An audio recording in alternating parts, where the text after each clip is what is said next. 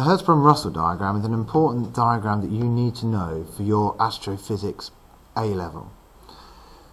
The Hertzsprung-Russell diagram helps us compare the temperature or spectral class of stars with their magnitude or luminosity.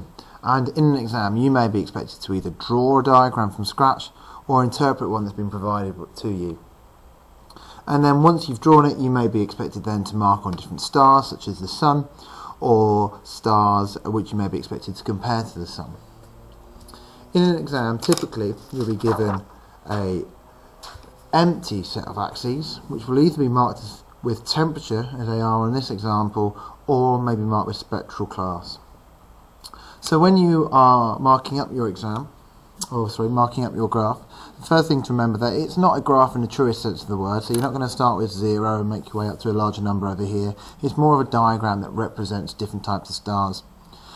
If we're marking up with temperature, as we will be on this axis, we need to remember that the hottest stars, the O-class stars, over on the left hand side of the diagram will have a temperature of around about 50,000 Kelvin.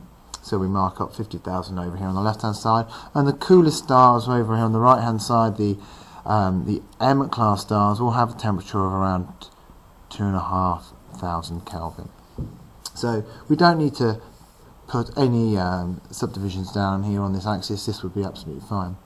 You may want to write down the spectral classes as well, and that might help you organise your diagram. So I'm just going to write these down on here as well. So we have O class, B, A, F, G, K, and M. And that might just help you organise your diagram. And remember, 2,500 Kelvin would be part of the M class. We need to now make sure we put absolute magnitude up on this axis. We would put the dimmest magnitudes here at the bottom, so we'd be expected of the magnitude of around about 15 at the bottom, and the brightest magnitudes would go at the top, so a magnitude of -10. Magnitude of 0 would be around about here, and then we can see we split it up into the subdivisions again, 5 and 10. So now we need to draw on the main bit of the Hertzsprung-Russell diagram, the HR diagram. So it can be quite difficult to think about where all the different parts of it go. There are going to be 3 main sections that you need to draw on. The sequence of main sequence stars, which goes down the middle, the giant stars, which are up in the top right hand corner, and the white dwarf stars, which go down here.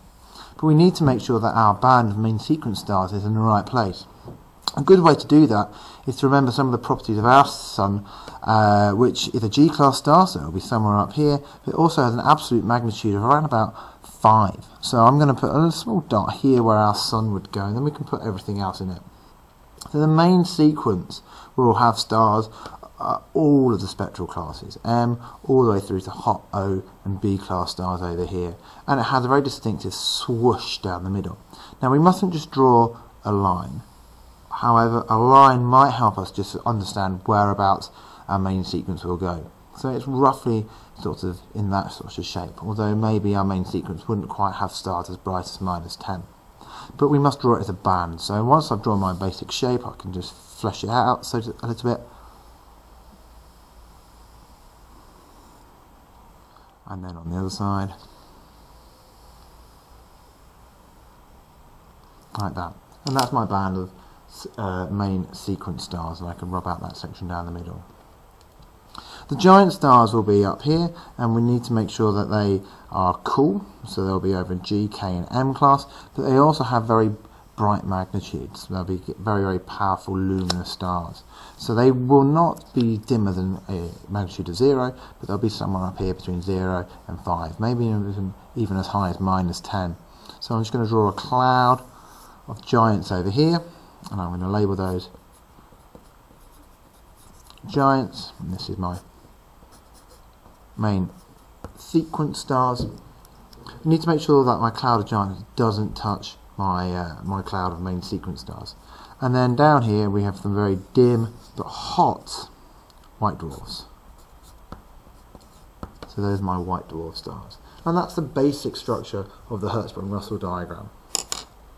Once you've drawn your HR diagram, you may be expected to mark on a few different objects. So we've already marked the Sun, which is there. It's a G-class star, magnitude of, it's got a magnitude of about 4.8, so that's in the round about the right place. But we also may be expected to put on other stars which you can compare to the Sun.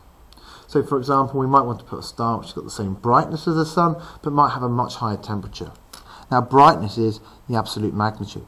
So a star with the same brightness will have the same absolute magnitude, but a much higher temperature would be over here. So we draw a horizontal line across, and then we can mark it on the edge of the cloud.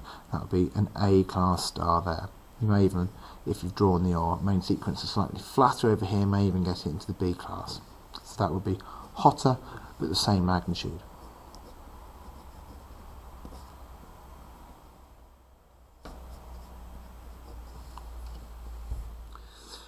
You might be expected to draw a star which has a similar spectrum, but is much larger. So the spectrum would be determined by the temperature or the class of the star. So if the Sun is a class G, then everything up on this line will have the same spectrum as the Sun, i.e. the same temperature, but if it's up in this cloud of stars up here, it's obviously going to be significantly larger, and therefore significantly brighter as well. So this is a large giant star, same spectral class, or the same temperature, but much brighter.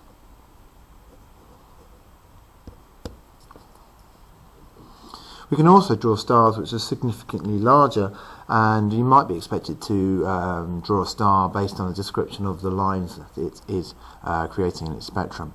So for example, if we wanted to represent a star which had molecular absorption lines in its spectrum, that would tell us, if it's got molecular absorption lines, that it's a cooler star, so over here in the M class. But if it's also significantly larger, then it must be in the giant class, the giant cloud up here. So that dot there is a star which is larger, but shows molecular absorption lines.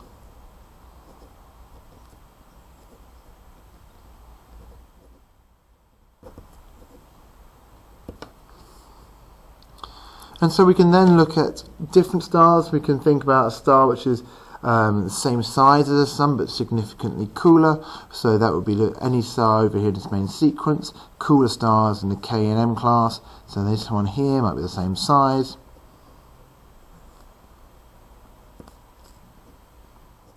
But cooler.